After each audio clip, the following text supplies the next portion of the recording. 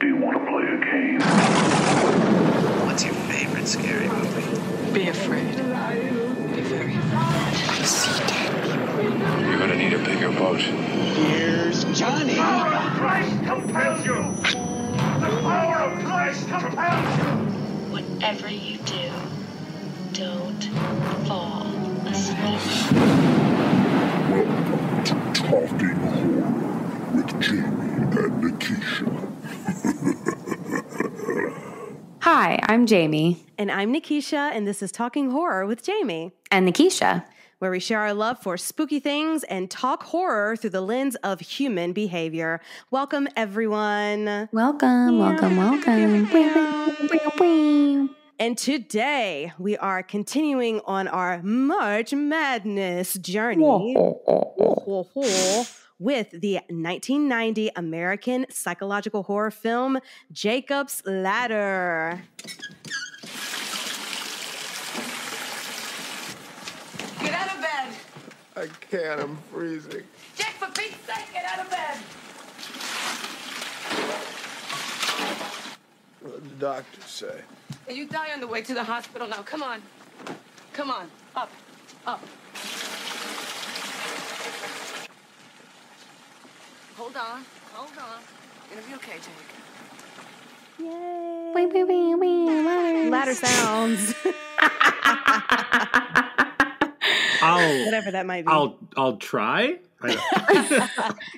That's okay. Slowly stepping on a Jacob's Ladder machine. Yeah, I'll see. We'll talk about that later. Yeah, yes. I'll figure it out. Fantabulous.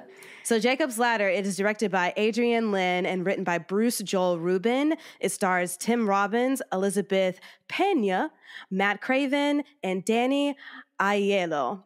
And obviously, heavy spoilers. We are going to be talking about everything Jacob's Ladder. And no, we are not talking about the machine that you see in the gym, which I have tried and did not last for 2 minutes. So if you have not watched that's Jacob's the name Ladder, of a machine? It is the name of a machine at a gym. In the last city that I was in Pittsburgh, our Airbnb had a gym. And there was a machine called Jacob's Ladder. And you strap on at the waist, and you climb a ladder that's moving, and it is, to say the least, very stressful. And my heart rate jumped at an exorbitant amount in 2 minutes. So that's nuts. If you see one, run. That's all I have to say. So obviously, heavy spoilers. If you have not seen Jacob's Ladder, then please pause, watch it, or if you just want to listen to us talk about it, because there's some good stuff in there that I'm sure we will bring up about a lot of mental illnesses in particular, which is what we do here. So any trigger warnings, Jamie, in this movie? There's a lot of very vivid imagery that is unpleasant. There's a lot of war scenes that we see. There are some tentacles and other like disturbing, well, maybe there's only one tentacle. I can't remember if there's other tentacles. No, I think there are two tentacles. If you don't like tentacles, this is not for you. I guess one tentacle is enough to warrant a tentacle warning. That's a good point. Yes. Yeah. Here's your tentacle warning. Yes. What else is there in this? Just a lot of disturbing imagery. A lot of like some violent imagery again with the war scenes, unpleasant hospital imagery, loss of a child could be triggering. Yes. And intense bathtub scenes. Intense. Never. You know, there's a study out there that says something about taking cold showers and it doing something to you mentally. Jamie, can you? And I'm referring to, if you've seen the movie, then you know what I'm talking about. There is a scene with a tub and lots of ice and someone being submerged into the tub ice. But Jamie, is that true? Have you heard that? Taking cold showers and it doing something mentally good for you? I mean, I have seen a lot of TikToks that talk about holding ice packs up to your chest as a way to deal with anxiety. Ah, never heard that. And I have many ice packs. Thanks, Hamilton, for the knees. Something to try. Okay. Well, I think we should just get right into it. Unless, is there something new that you guys have watched? What's new in life? Have you seen any new trailers? What's going on? We always just watch horror trailers. I can't remember some of the ones we watch, but there's a lot of cool stuff coming out, so I'm super excited to watch a lot of that stuff. There's also so much in my queue on every single platform I have. Like, I don't even know where to begin with some of these things. Like, luckily we all have a schedule so that like I have to watch like this specific thing.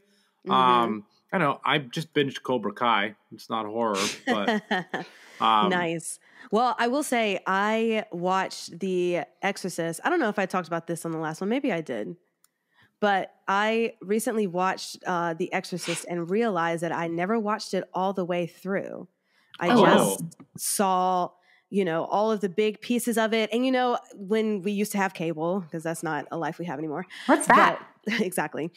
But AMC, loved that station during Halloween because they would constantly just play. They would have a horror fest. So all of October, they would just be playing all of these different horror movies, new ones, old ones. And so The Exorcist and The Omen would always be kind of in the mix. And so I felt like I saw The Exorcist because if it was on, I would just leave the TV on that and just watch it wherever it was at the moment. The same with The Omen. But I sat and watched it all the way through. I also didn't realize some of the scenes because, of course, it was TV. So a lot of stuff was cut or edited. Oh, yeah, because it's on TV. And there is a lot of disturbing things in that movie that I definitely missed because it was cut out. So it could be put on TV. I imagine you being like, wait, there's an exorcism in this movie? Exactly. They want to make the PG version of The Exorcist on AMC. So there was a lot of stuff that you miss, Yeah, but for sure. Still nice with the head turning and the throwing up peas everywhere. It was a good time. Delicious. Delicious peas. Speaking of peas, plot summary. Anyone? 2-minute plot summary. We got to get it done. And I did it last time. I'll do it. Phew. Fantabulous. If someone times me, I'll do the plot summary. What's the plot? I got you. Yeah. Okay. Right. So, Random Male Noise, aka Brian, you have 2 minutes to give us your best plot summary of Jacob's Ladder. Really emphasize the beginning minute of the actual film as long as you can, and then really rush through the end for the last 30 seconds. That's the talking horror MO. Yeah, 100%. That's the way, the talking horror way. All right, ready? Yeah, Steady, go. Jacob's Ladder is a story of a man named Jacob who fought in Vietnam, and something weird happens to his group of soldiers, and he is stabbed, and we see him kind of laying there. We flash to his life after this moment, where he is separated or divorced from his wife. We found out that he had lost a child, aka a surprise appearance by Macaulay Culkin, a very young one. But something's wrong with him. He works for the post office, but like he's having hallucinations. He doesn't know what's happening. He's getting sick. He goes to this party. He gets lost in the subway. Things are happening to him, and he's very confused as to what's happening. And then he like slips through time, like he's having hallucinations that bring him back to before the war when he and his wife were together, and they seem to be connected somehow because like he's cold and he's cold previous to that, and lots of crazy things are happening to this guy. And then we go back to the war, and we see a little bit more about what happened to him there. And then at the end, he starts to he reunites with a lot of his buddies from the war who go to George Costanza, a lawyer, to try and figure out what happened to them. They think they were poisoned. They think the U.S. Army was doing tests on them. They think they weren't actually attacked by the Viet Cong. They actually think that they were attacked by their own people to test things. Long story short, they find out that that's potentially true. And we find out that he's actually dying on the table the whole time, and he dies. And this was all just happening in his head because he died in Vietnam. The end. And that's the plot. Yes. Wow. There was no ladder in this movie. I forgot to mention that. This is a Oh, ladderless yeah, film. you're right. This is a ladderless film. It's rated NL for no lather. Oh, yes. My question to you both is, what's your favorite kind of ladder? Do you like the fire truck ladders that that you have to that spread Extend. apart, that extend, or do you like the A-frame ones that you just kind of use in the house, or are you more of a step stool gal? Ooh. I like the A-frame only because of WWF wrestling, and they did the tables, ladders, and chairs matches, and that's the kind of ladders that they use. That's going to be my answer. Yeah. Jamie? I think I'm more of a step stool kind of gal because I am not very tall and I am afraid of heights. So the closer to the ground I can be, the better off we all are. Nice. I didn't know you were afraid of heights. Oh, yeah. I mean, I have a lot of fears. Well, Nikisha, did you know that Jamie and I watched The Amazing Race and we love it? And we've we've decided, we learned a lot about each other while watching 33 seasons of The Amazing Race. And I learned that she really doesn't like heights, so I would have to do all the height challenges and like the skydiving, the bungee jumping. And don't get me wrong, I'm not like Mr. Heights.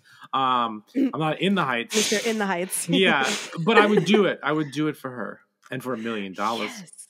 Yeah. Yes, that $1 million. That changes everything. But it doesn't change my fear of heights. I'm still very afraid. I mean, it's understandable, but Gotta work that's through why it. Ryan's got you. Random Illinois got you, and we can make That's it true. through. That's true. Fantabulous. Okay, well, let's get into it. I want to know your relationship with this movie. Have you seen it before?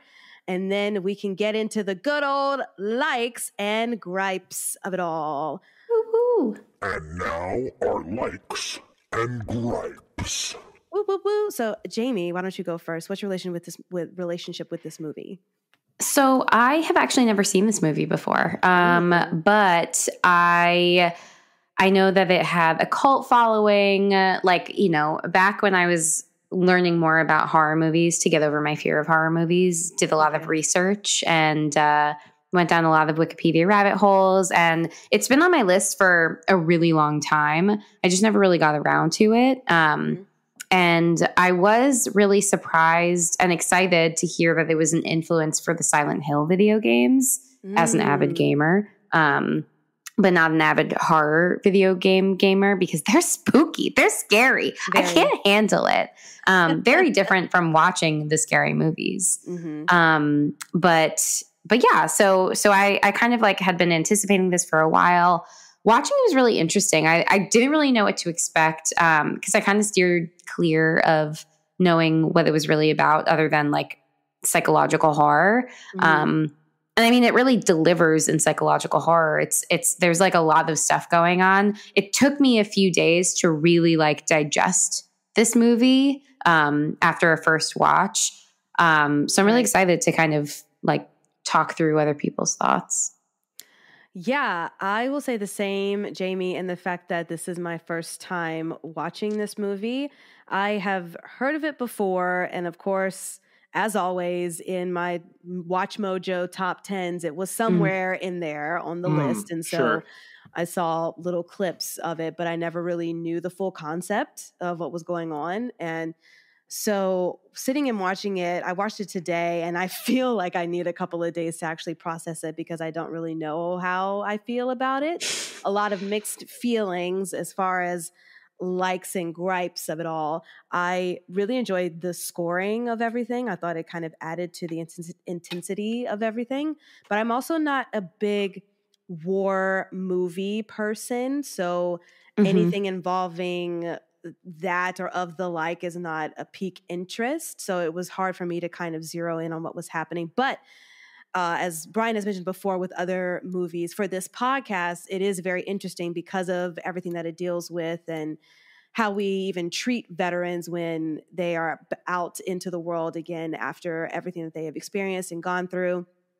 And I think my biggest gripe was the twist at the end and that he Sure. died on the table at Spoiler. Vietnam. Spoiler, obviously, we said spoilers. But I think I would have been more pleased if he was having all of these dreams and fantasies, hallucinations, whatever you want to call them, when he was on that ice bath. I wanted to believe that he got out and that he was truly experiencing PTSD, because it seems a little weird, and we'll get into this, but to have that kind of quote unquote PTSD or hallucinations, or, you know, facing your life when you're on your deathbed and it's things that are kind of in the future. And I don't know, it's just an interesting concept, because that's not usually how it is. You're either, you know, going from the past. It's not a matter of things that have never even happened. He never even had that girlfriend, whatever her name was, Jezebel, but he made up a whole entire life with her and a new apartment and a new job and all of these things. And it just seems really awkward that that was the case. So I think I probably would have liked it better if the hallucinations and dreams started happening at the ice bed fever dream sequence. But that's just my opinion. Brian, what about you? I agree with both of you. I enjoyed watching the movie, and then I didn't enjoy the ending because I think it undercut everything we just watched. Yeah. And then I've been thinking about it for the past couple of days, and I the more distance I get from it, the more I enjoyed it. The more you know, it's less about the whole movie for me. We'll talk through that. Maybe it's not, but I just really remember moments from it, whether it's the, like, you know, the crazy, like, moving heads that we'll probably talk about in the special effects, whether it's just Tim Robbins' performance, which is really good, and the bathtub sequence. Like, for some reason, like, the idea of the neighbors in New York, like, helping you and bringing the ice to you is, like, fascinating to me. And there were moments, I like how it all connected in some ways, but I also felt like I've seen this movie before. I've seen movies where, like, we're at a moment where, like, their lives are flashing before their eyes, or they're creating a different future for themselves in a moment of peril or death or something like that. And while this may be one of the first to kind of do it, I mean, the occurrence at Owl Creek does it before this in some ways, if you know that one. But I don't know. I wasn't impressed by the twist. I was more impressed by the movie than the twist, if that makes sense.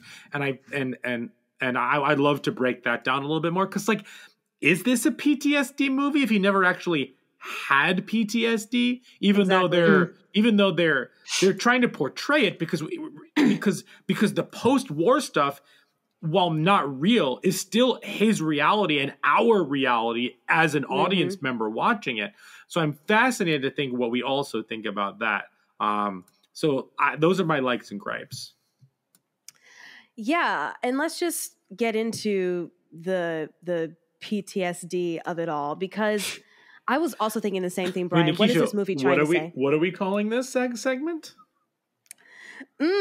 Brains. We're trying this out. This is new. So our brains segment is just where we talk the mental health and human behavior stuff. So get ready, listeners. Brains. We're getting all up in that brain about PTSD. We're getting all up in that brain. I love it.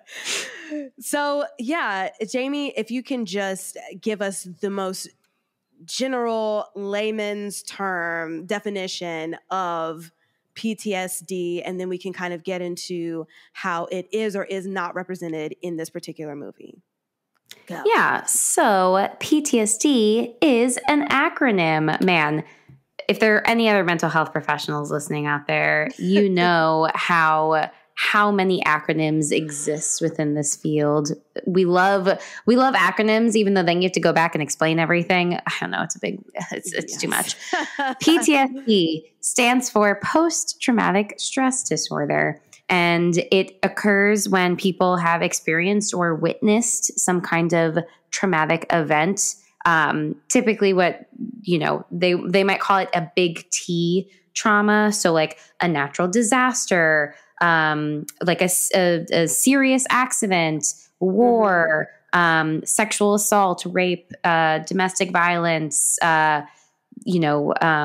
like near-death experience, serious injuries, things like that. And that's not to say that, there are other things that don't necessarily meet those criteria that can't also cause trauma, which is why sometimes people like designate things as big T traumas versus little t traumas. And I will also say that this is to like meet the official criteria for a psychiatric diagnosis. But, people experience all kinds of different traumas. Right. And then what PTSD looks like is increased like arousal or reactivity to things. So like you're on high alert, you're on edge, you're hypervigilant to stuff that's around you. You might be having what I guess you could call like intrusive type thoughts, whether that's flashbacks, so you're like reliving that traumatic event multiple times, or nightmares. Sometimes people have nightmares. That's essentially the same thing of reliving the event in their dreams. And Jamie, sorry, but yes. before you continue, just even with that, so you said that you can have high sensitivity to things around you, and you're on high alert. Is that anything, not just things that might have to do with your particular trauma that you experienced? Correct. You're like, it's just like hypervigilance generally. So like, like super, like being easily startled by anything, just like kind of constantly looking over your shoulder. You might have difficulty like focusing on things because like you're constantly just like always trying to be aware of anything that might happen. Irritability also comes with that too. So that's two things. So I said the reactivity and the intrusive thoughts like flashbacks and nightmares. The third major characteristic is avoidance. So like people typically don't want to revisit the traumatic things that have happened to them. As I'm sure most people can probably agree with, we don't like negative, bad things. We don't want to think about them. We don't want to revisit them. We will do whatever we can to constantly seek out joy and pleasure and never experience bad things ever again. So if you've experienced like the worst trauma of your life, you will do whatever you can to not have to think about it, relive it in any way.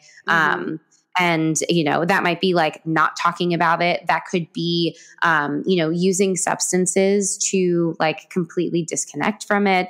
Avoidance can look like a whole bunch of things. Also like not remembering it well, because again, like trauma does weird things to your brain. So you might, so it might make it really hard to actually recall the events.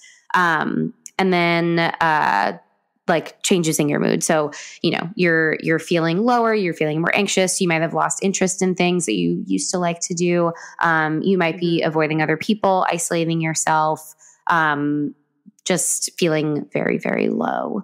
So that's like kind of what PTSD can look like and how PTSD is triggered.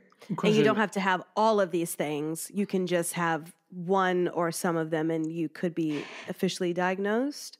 You have to meet all of these criteria to like actually have a diagnosis. Okay. Yeah. So I'm just like talking about all of the things. Okay. Can I ask just what about like, can we talk a little bit more about hallucinations? Yeah. Because I feel, cool.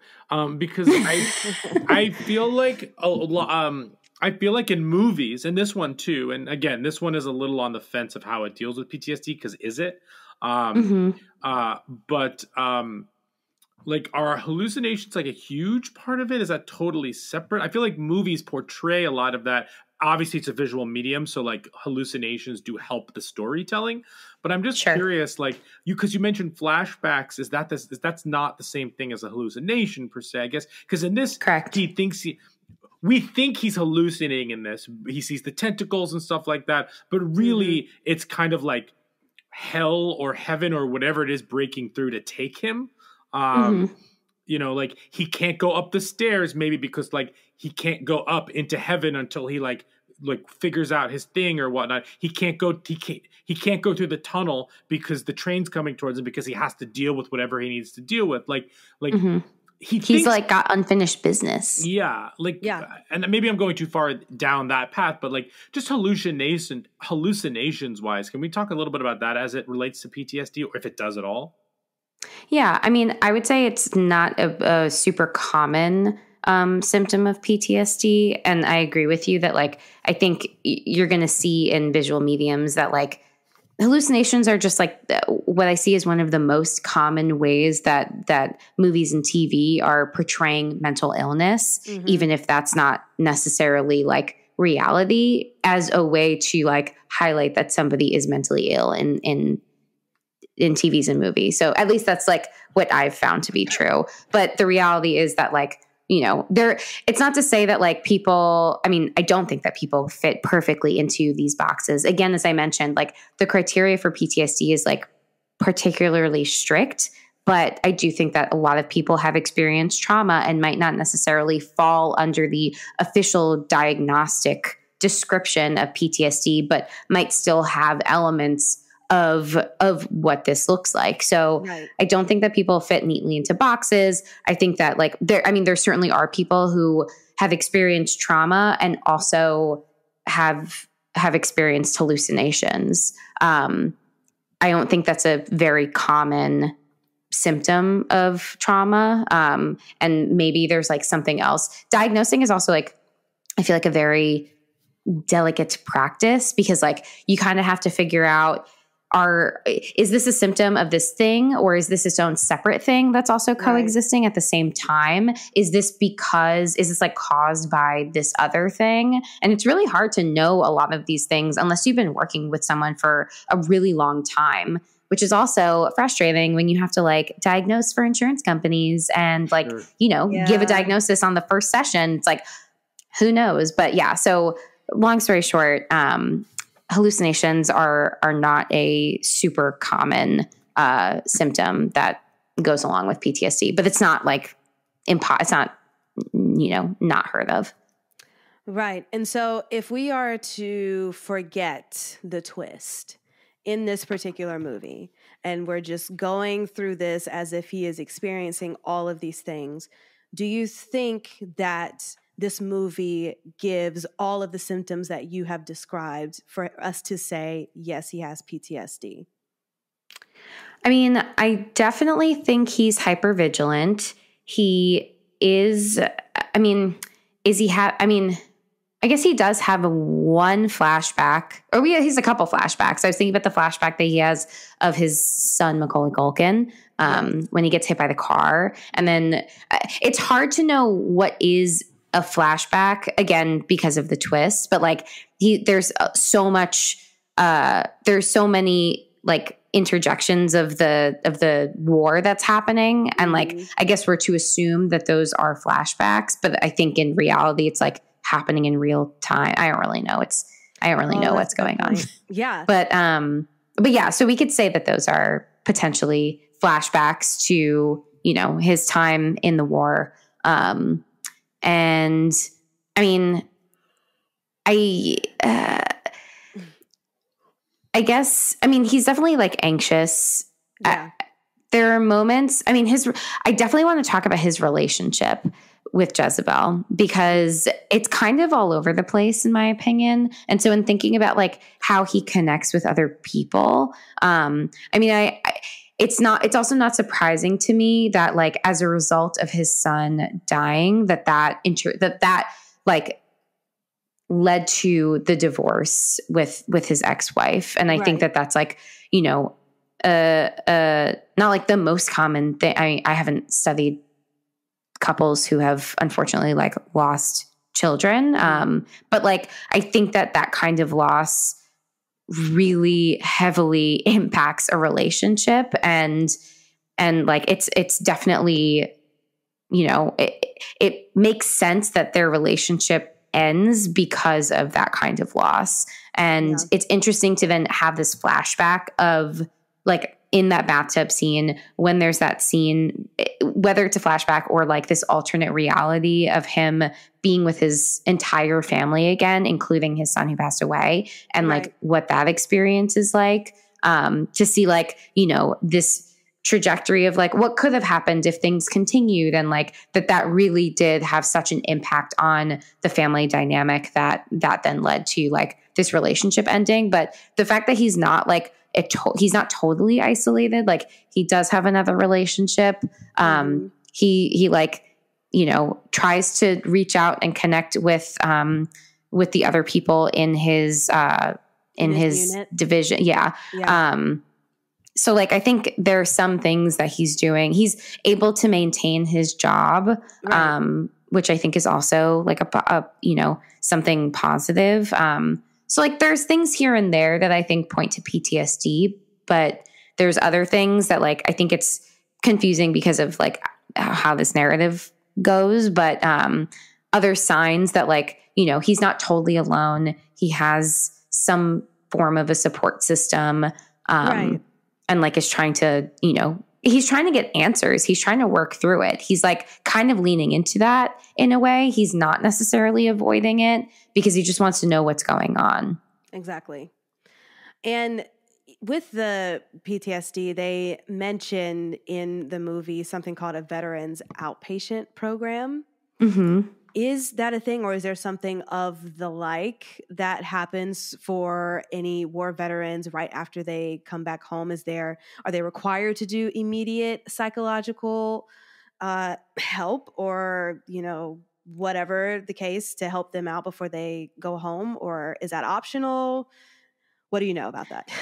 Yeah. So there is, in the United States, we have the Department of Veterans Affairs, also known as the VA. Mm-hmm. So this is basically like the support that the government offers veterans. And there's all kinds of services that they offer, but they do offer mental health services. So that is something that folks do have access to if they're veterans. Outpatient implies that it's, I am to assume that like, because it's outpatient, that like people are going of their own free will, but okay.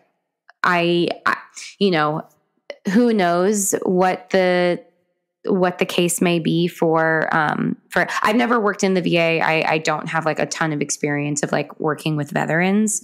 But you know, there's like a lot of that, like there's a pretty significant budget that I think goes to the VA. And so like, there's a lot of resources that they have at their disposal to offer to veterans, which I want to be hopeful that then that means that there's good services that people are using. Right. Yeah. But I don't know. So I'm assuming that he like, you know, goes like by his own volition. He's choosing to go, even though then they have no record of him, which is like, you know, another thing. Yes. But yeah, so outpatient. So like he's going on his own. He's not like mandated to, seemingly. And it's probably like, you know, like a once a week, once a month, like check-in kind of thing, to meet with his psychiatrist. That's at least what it seemed like. But that also makes me wonder if they have like inpatient services and other things like that, which I don't actually know. Yeah. Yeah, it's just so interesting watching this movie. It also made me just think about, because this movie is, he was in the Vietnam War, so it's in the 60s. And you talking about the services, I'm wondering what those services were like back then as opposed to now. Do you know when the VA started? Does it say? Let's ask Wikipedia. Yes. Because I don't actually know. So many pieces of information about war. Okay. It was, it was formed in 1989. So not that long ago. That's upsetting. It's as old as we are. That seems, well, I guess like there's always been veterans benefits since the American Revolutionary War, but the veteran specific federal agency was not established until 1930 as the Veterans Administration. And then it had extended, and then it officially became like the Department of Veterans Affairs in 1989. Wow. Yeah, it's just with the whole, drafting and things and the climate that we're in now with everything happening in Ukraine and Russia. It just also made me think about what is that life like now for people, or if America has to get involved in all of the things that we don't want to think about, but are in the atmosphere and in the air.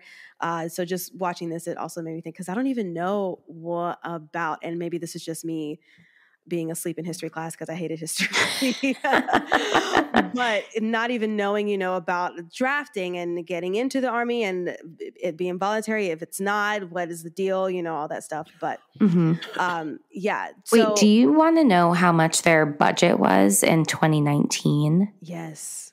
Their annual budget was $200 billion.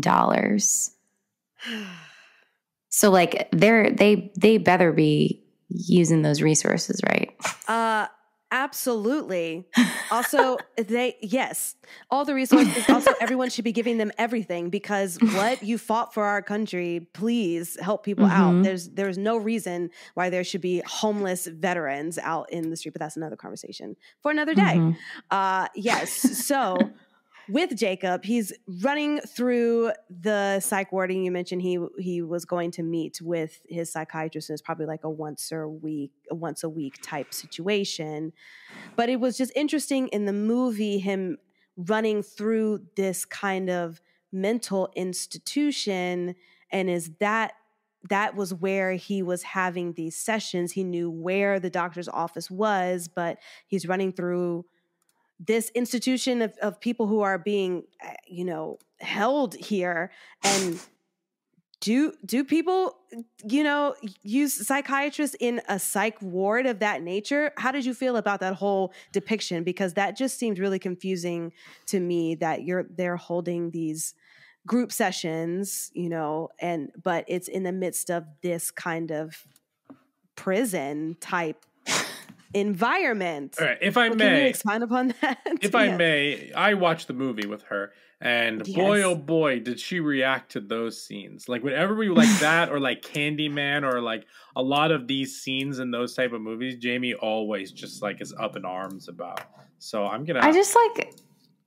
can't. Like, why? Like, can we just stop? Like, I understand that, like, the history of mental institutions is like a very like horrifying history. And I'm not saying that, that didn't happen, but like, okay. Are you talking about the part where he's like being wheeled after being beaten up in the car, and they're like wheeling him through these offices, and he's like, they're running over like limbs and stuff with the cart. And I'm just like, what the fuck is going on? Like, this is why it's shit like this, which like makes people not want to talk to therapists and like talk to mental health providers, because they think they're going to be sent to a place and be like tied up and put on a gurney and rolling over people in cages who are like climbing on the top and like then raveling, and so much raveling. There's no raveling in any hospital I've ever been to.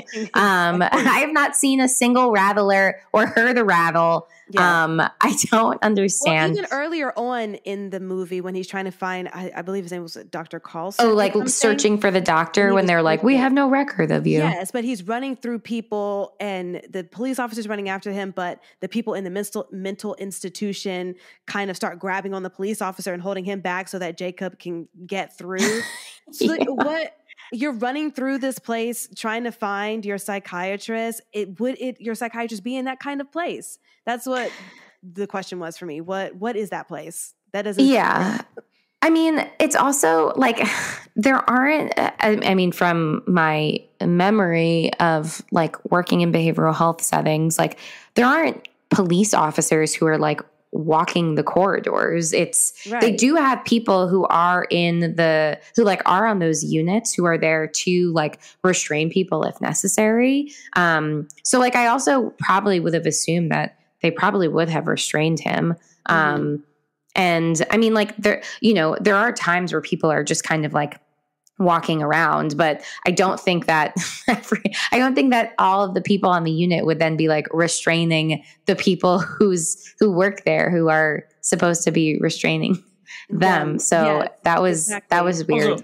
Also, I will say, movies like this, I give a slight pass at scenes like that because he's creating this reality versus it's actually like a reality. However, that does not give it a pass in a lot of other movies we've seen and usually how this thing is portrayed. But I would give it a slight pass in this one because it's made up from his own head. It's just it's interesting because even thinking back at haunted houses and what are the things that are scary, and it's running through a psych ward or a mental institution, and there's bodies and there's nurses with big needles and ready to, like Jamie said, tie you down and all of these things. And it's just interesting because you're right, Jamie. It's something that has happened and we recognize that has happened, but that doesn't mean that that's the reality of it now. And that gives a stigma that anyone who has any type of mental illness will immediately be going to a place of that nature that doesn't exist. That's not what it is now in 2022. And I'm sure in the 1990s when this movie was made, that wasn't a thing either. But it's interesting to see that that's where horror movie people revert to because that's where the scare is at. But like you said, Brian, it is something that was created in his head, and it is the scare of the movie, of the horror movie. But you can still find a better way without kind of putting a stereotype on mental illness, for sure, especially for people who don't have much information about it and think that that's what the reality is. Yeah. Brains. Yes. Brains. They probably rolled over some brains in that scene when he was going through the gurney. But oh my God. Yeah. Just nuts. It's completely nuts. So in this movie, it talks one of his chiropractor, who is apparently the angel figure in this, that in a crazy scene breaks him out of the doctors and brings him to the chiropractor. And you don't need a doctor, you just need a chiropractor. But we know it's the angel vibe. He was taking them out of hell-ish place to be more in a heavenish place. But he talks a lot about fears. Or he talked about how if you're running away, the demons are the ones that are kind of pulling you away. But if you kind of give into it, the angels are the ones that are freeing you from this earth. And I don't think we really talked about the fear of death per se in this podcast. I mean, there's a lot of death in the movies that we've watched. But is there a name for someone who has a really detrimental fear or a debilitating fear of death? Yeah. So I also looked this up because, man, there is a phobia for everything. Wow. And I definitely do not know many of them. But an intense fear of death or dying is also known as thanatophobia. Thanatophobia? Like Thanos. Oh, Thanos. Okay. Yeah. That was like Phantom. I'm afraid of being snapped away. Yes. Yeah, there you go. Thanosphobia. Thanatophobia is an intense fear of death or dying. I'm going to stick with Thanos because that's going to be, because that's basically what it was. I mean, he snapped them. Where did they go? And then they came back. Anyway, different podcast. Okay. Another random question, just because this is curiosity for me, but the name Shrink is used in this. I think one of the, what is it? The Seinfeld character guy? I forgot his name. Also, Merrily We Roll Along. Yes. What is his name? Jason Alexander. Jason Alexander. We went to the same high school. No way. Not at the same time? Wow. No. Fantastic. I think he's the one who says you need to just go find a shrink. Where does the nickname Shrink even come from? So I also looked this up because I did not know. And it doesn't totally explain where the connection is, but it comes from the concept of head shrinkage. And head shrinkage refers to a practice in ancient times that involved shrinking the head of a conquered enemy. And so it started to be used as slang for psychiatrists. That's a stretch of a connection. But yeah. Okay. Wow. I don't get it. All I know is Shrinking of that heads. there's one in Beetlejuice. There Exactly. is. Exactly. Mhm. The shrinking of heads. But And I want other a than tiki that, bar in our house one day. I guess people compared the experience of meeting with a psychiatrist to feeling like their heads were metaphorically being shrunken.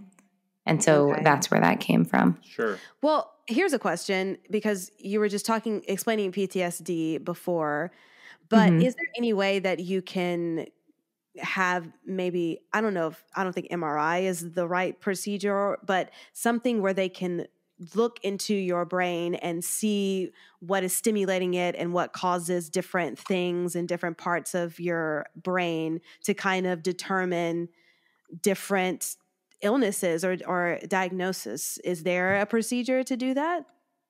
Like to see if you have a diagnosis based on like things happening in your brain. Yeah. Just like things firing off in your brain. I don't know. There's what's called a what's the front part of your brain? I don't know. I'm The acting like I know. frontal cortex. But there's something that starts with an H. Hippocampus? Yes. Those are all the brain parts.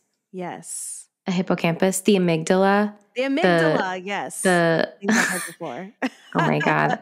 This is me, my freshman year, first semester. I took a brain and behavior lab and we learned about all of the brain parts. We actually, our final exam was walking into the lab and there were literally brains on all of the lab tables with very tiny, they were very tiny brains because they were like rat brains and stuff. And they had these very small pins in them, and we had to write down what part of the brain the pin was sticking out of. Man, that was so, I think I got a C on it. It was so hard.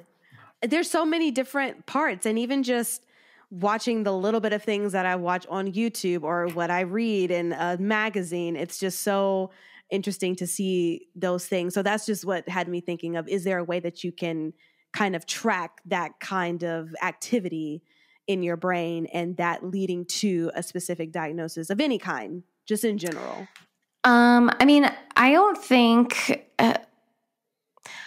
I feel like most of the time, well, I'll say two things. One is that like if something feels off and you're like going to see a psychiatrist or any kind of mental health professional, the rule of thumb is to always rule out like medical issues. So like in kind of talking through and like getting a history and background on what someone's experiencing, part of the process is like trying to see if there could be any other explanation for what might be going on, especially if there is some kind of medical explanation. But if you feel like it's more like psychological, then starting to kind of hone in and ask questions to kind of get more information on that.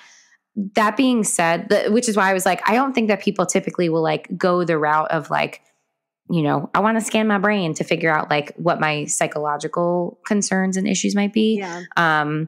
But I mean, I do think that, you know, for certain thing, I mean, there's like all kinds of research that has existed where like, you know, people have dissected brains or like done all kinds of experiments to see what's going on based on, you know, the mental illnesses that we're familiar with today. But I mean, I could be totally wrong, but I don't think that people are typically like going to get like an MRI or a CAT scan for I would say most psychiatric diagnoses, unless it's like something really difficult, like really impairing someone's functioning and also really difficult to kind of like suss out what might be going on, maybe.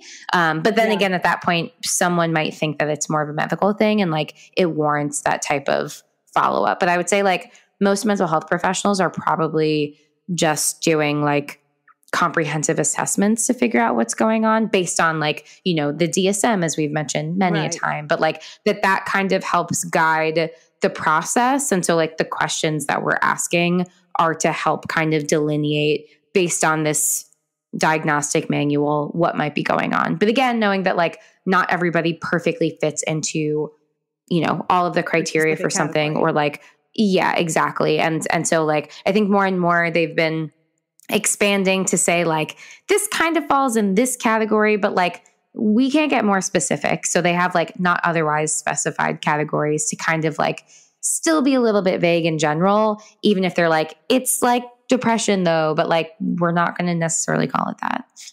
Right. And rule of thumb, if everything rules itself out, then it's probably demonic possession, like in The Exorcist. Oh yeah, totally. Of course. Because that's exactly what happened in that movie. The mother got every single doctor, psychiatrist, and even did hypnotherapy. And they eventually found out the daughter was just possessed. So have you been spitting up peas lately? Like, I know you haven't been feeling well. I just want to check in. Oh, we're not going to talk about the pea spillage that has been my life with the flu. But I will say it was not as chilly as it probably was in that movie, with all of cold ice and everyone freezing and all the things. But yes, so with this movie, and it's really hard to even think of these questions and ask, because like Brian mentioned earlier, the ending kind of erases everything else in the movie, which is why it makes it so hard to kind of process. But I do want to ask a question, again, eliminating what the ending was. But the movie also talks about not only, letting yourself kind of fall into the nature of death, but also kind of gaining closure with everything so that you can kind of get out of this purgatory and go with your finished business onward, to wherever you go, whatever place you go to. But my question is, do you think that Jacob could have found some kind of closure without finding out the experiments and the LSD drugs that were given to him in his unit? And how could he have gained that kind of closure without knowing exactly what was going on? So do you think he could have found closure without knowing all that stuff? And if so, how?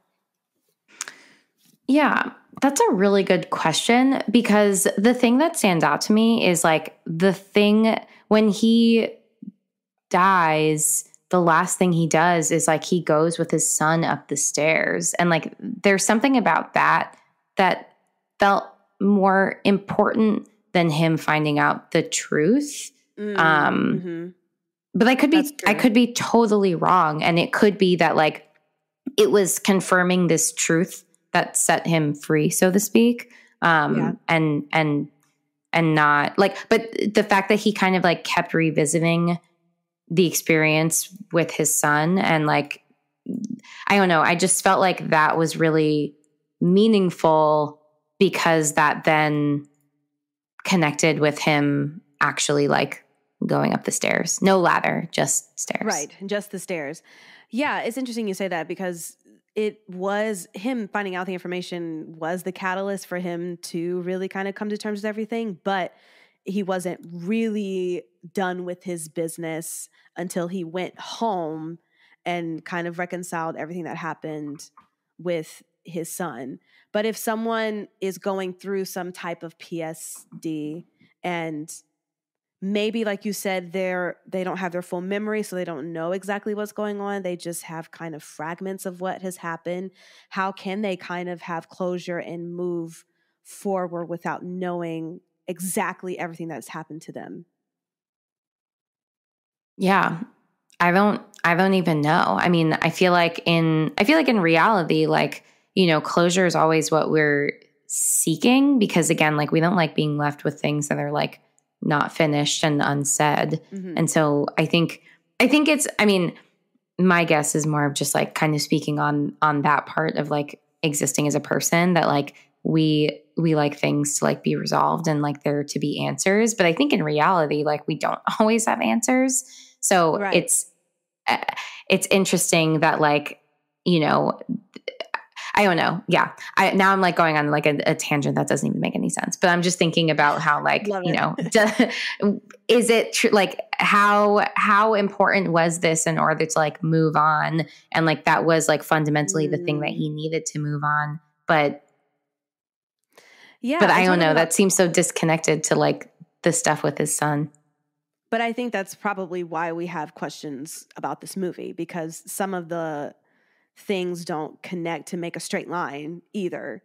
It's what, like you said, what is important that is leading him to be able to find closure. It seems like he is having half hallucinations about the war and everything that's happened, but then half about just his family, because he obviously still misses them. And we don't know exactly what happened with them, but in his hallucinations, they aren't together anymore, but he wants them to be back together. And he even has the chiropractor saying, oh, your wife still does love you. You should go back to her, you know, blah, blah, blah, and all that kind of stuff.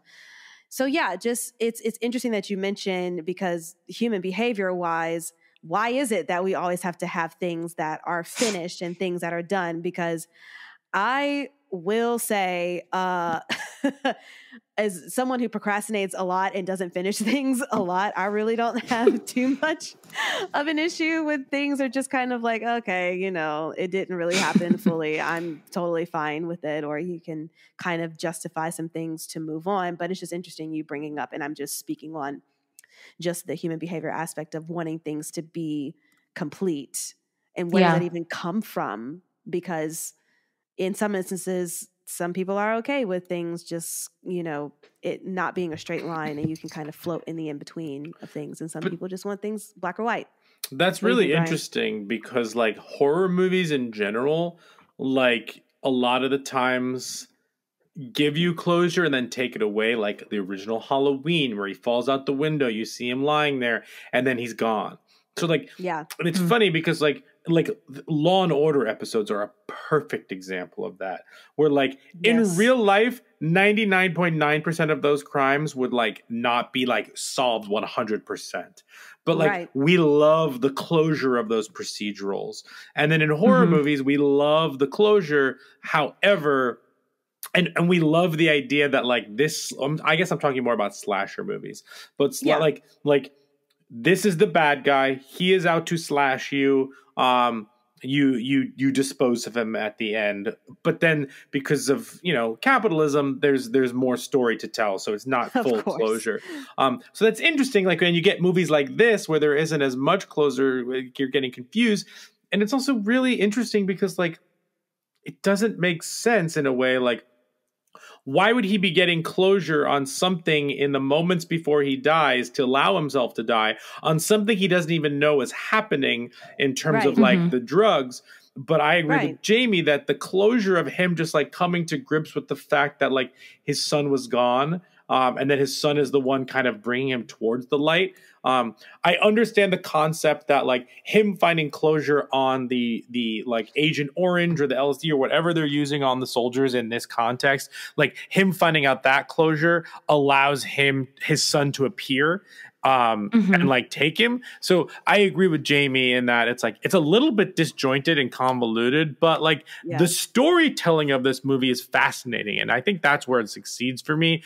But like, and I like rules, and I don't necessarily need it to be like completely understood, but I do like a little bit more of a neat bow when I'm watching a movie with like a quote twist, if that makes sense. Well, yeah, and something just that doesn't have the twist undercut everything that has kind of happened. Because if this, what is the purpose then of this movie? Because it's not PTSD. He's hasn't recovered from the trauma. He's in the trauma. Yeah, it's like actively trauma. He's actively in the trauma. That big T. Trying to get better. So, yeah, that's a big T. That's a big T. So here's another question. We've talked about this on the podcast before.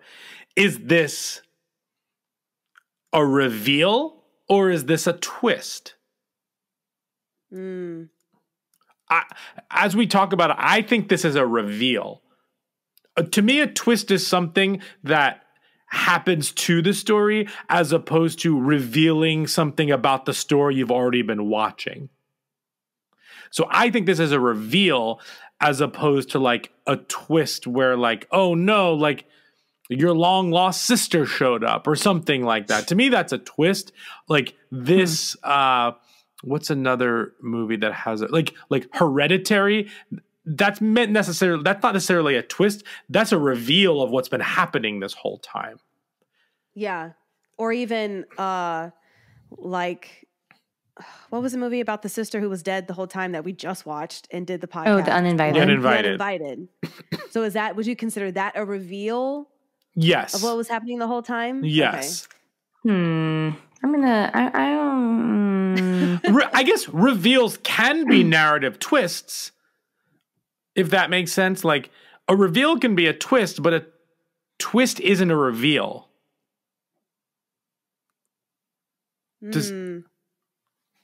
Yeah, I just Googled the difference between a twist and a reveal because I'm curious what the internet has One to is say a about dance. What's the other? A reveal. It's a drag race term.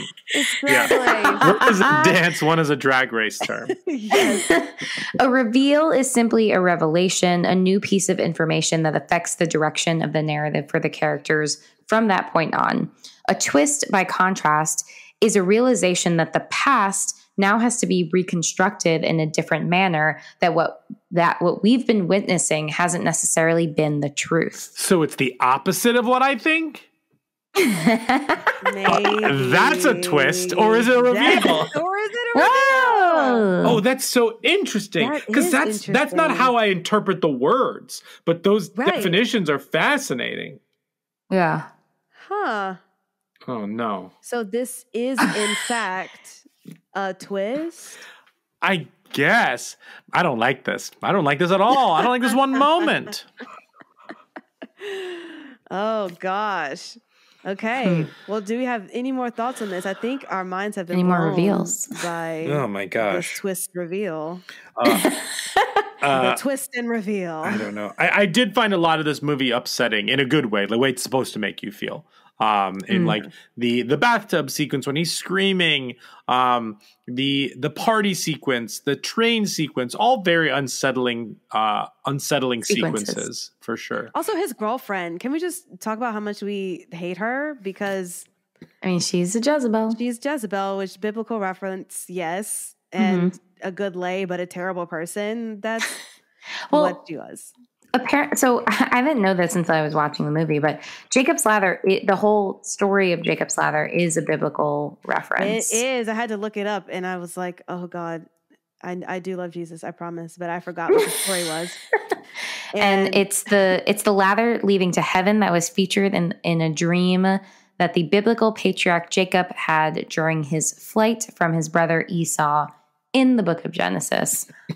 Having read that sentence, I still don't understand, but that's okay. I'm assuming no one here, all of us watched this for the first time, and I'm sure you could find a lot of stuff written about this movie that we're not even covering. It's been out for so long. Like, I'm sure there's been breakdowns of this, but I'm assuming no one here saw the remake, right? No. Because I'm just curious if it ends differently, or you know what I mean? Yeah.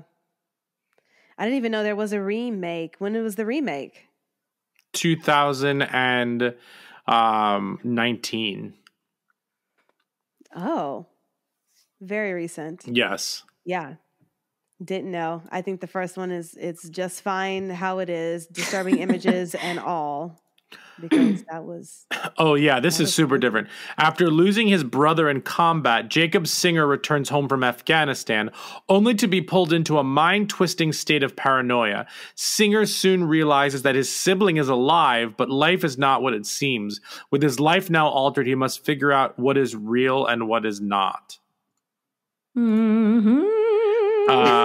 This has a 4% on Rotten Tomatoes. Oh my god! Wow. Well, okay. I guess we're not gonna watch that. We can just do the Jamie and read the plot summary on and leave it at that.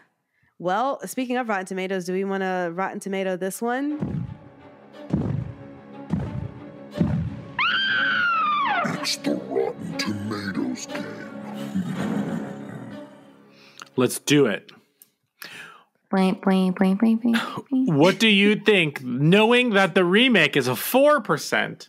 Yikes. What do you think this Rotten Tomato score is for the 1990 Jacob's Ladder? Oh, 55. Jamie? 71. It's a 73. Holy crap.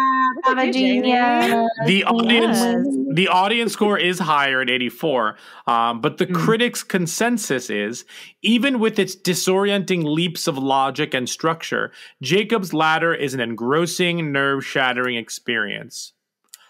I feel like that's what we came to. It was nerve shattering. Are your nerves okay? Yeah, they're not shattered. That's like floral language. But it was definitely an engrossing, like nerve-y experience. Yes, a nervous experience. Yeah, I was nervous. I bit my nails. Okay. I may have dozed off. Well, let's put that to the test with these ratings and see what you gave it. Should we do the four S's? The four Yes. Skull, scare, shakes, and suggestions. The talking horns, 4 S's. Okay, so we have the 4 S's, which stands for skulls, scares, shakes, and suggestions. We're going to rate them 1 through 10 and then give a suggestion. 10 being like, does it great? 1 being like, it does not do it great. So let's start with skulls. Skulls is for the mental health and human behavior aspect of this movie, 1 through 10. Jamie, what you giving Jacob's Ladder? I'm going to give it a 4.5. Because I think that there are some moments that it's trying to demonstrate PTSD. Yeah. But then it fucking loses all of the points by carving us on that gurney over body parts. Oh my gosh. Never forget that. Yeah, I'm going to give it a 5 for that same reason, because it was trying, and I appreciate any movie that's going to shed light on PTSD, specifically with veterans. But all in all, the scaring people away from mental health is not cool. So 5 for me. Cool. I'm going to go with a 5 for the same reasons. Okay. Scares 1 through 10. Was this scary at all, Jamie? I'm going to give it a 2.5 for like feeling unsettled, feeling uncomfortable, feeling nervous. But it wasn't like scary, if that makes sense. Yeah, of course. Nikisha. Yeah, I wasn't shielding my eyes. Although when the flashback happened and with Macaulay Culkin and being run over by the truck, and so you know it's going to happen, but then it flashes back to Jacob and he's all fine, and then it flashes back to the truck running over the bike. That was a little spoofy, so I'll give it a 2. Oof. A 2? A 2. Solid 2. Yeah, I'm giving it a 2 as well. That was the scene. That was the one scene that actually like made me like jump a little bit, because you think it's done, you're going to assume what happens, and then it cuts to the other thing. Right, yeah. Again, you know, really that was pretty effective. Shakes. Could you shake this movie off? Or are you going to like, this is a one and done? Thank you so much. Jamie. I'm going to give it a 7. I've been thinking about this for a while, and I think it stuck around in my head in order to like process it more. So yeah, I'm still thinking about it. It wormed its way into my nightmares. It tentacled its way in. Yeah. Oh, the tentacles. Nikisha? Yeah. No, I'm going to give it a 3. I don't think I'm going to think about it that much. It's just a movie that we got to discuss on the podcast, and that will be my memory. A 3 for me. But give it a 6. Because I feel like this is a well-known movie. Like, this is a perfect one we did for March Madness. So I feel like it's going to come up in conversation, and like this is like one of those movies you can have in your belt. I've definitely been thinking about it, so I give it more than a 5 because it's not going to go away. But it's definitely not like higher, like like a Psycho or a Scream or something like that. For sure. Cool. Suggestions. What suggestions do you have to pair with this ladder? Perhaps a paint can? That's good. Well, I could not think of anything, Jamie. I know you have all the answers.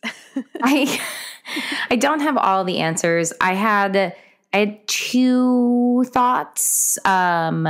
One was Session 9, which takes place in the mental health facility. And the other one I think has been recommended in the past, but I can't remember, was The Machinist with Christian Bale. Yeah. Oh. That's a good one. I would recommend 2. The first one I would recommend is 12 Monkeys. It is totally not this movie, but it has unreliable storytelling, quote, time travel, mental health wards, stuff like that. So potentially that. But actually, my real one is... Oh, that was a fake one. That was a fake one. My real one is An Occurrence at the Owl Creek Bridge, which I brought up earlier in this episode. It's a French film that that was aired as part of season 5 of The Twilight Zone. So season 5, episode 22 of The Twilight Zone is a short film called An Occurrence at the Owl Creek Bridge. It's based on a short story. I don't want to, if you haven't seen it, I don't want to ruin it. But it pairs really well with this film. Did any of y'all ever watch the reboot of Twilight Zone? The Jordan. I watched some episodes. Yeah. Okay, I watched some too. I was just wondering how you felt about it since you brought up Twilight Zone. The original Twilight Zone is one of my favorite things of all time. Like I great. love it. I would argue that that's actually what got me into horror. That and the Universal monster movies got me into. The Universal movies got me into horror. Twilight Zone got me into like science fiction and just like or science fantasy, whatever you want to call it, like rethinking kind of how you see the world. And like I just liked all the wacky stories and the supernatural stuff. So the new one had its moments, but it didn't have the same. It's just different. I prefer Black Mirror over the new Twilight Zone. If that makes sense. Do we know if Black Mirror is coming back anytime soon? I don't know. My God. I have no idea. The first season was spectacular. The other ones have been good, but not as good as their first one. But the whole concept in general, fantastic. Yes. Black Mirror is fantastic. Okay, well, I think that wraps up our episode of Climbing Jacob's Ladder, which is also a Christian hymn. If you didn't know. Interesting. We are climbing Jacob's Ladder with my sick voice. Yeah. Do you sing that while doing Jacob's Ladder at the gym? Oh my God. I would have the strength and stamina of Beyonce if I did that. My goodness. Well, you can follow us at Talking Horror. Wow. At Beyonce. At Beyonce. We love you, Beyonce. We stand for you. Oh my God, Beyonce, a horror movie? That's what we need. So you can follow us on all of the social medias, Instagram, Twitter, TikTok, at Talk Horror Pod, Pod. And Brian, where can they listen to us? Yeah, we're a podcast. So wherever you find your podcast, check us out on Stitcher, on Spotify, and of course, Apple Podcasts. You can rate and review us there. 5 stars, please. And thank you. Thank you. And I also do want to add, just in case you're following along with us, next week we finish out March Madness with Misery, and then we're moving on to the films of Robert Eggers, leading up to the release of The Northman. So we're going to do The Witch, we're going to do The Lighthouse, and then we're going to do The Northman. So check us out. So if you want to catch up and listen to those, that's what I would suggest watching next.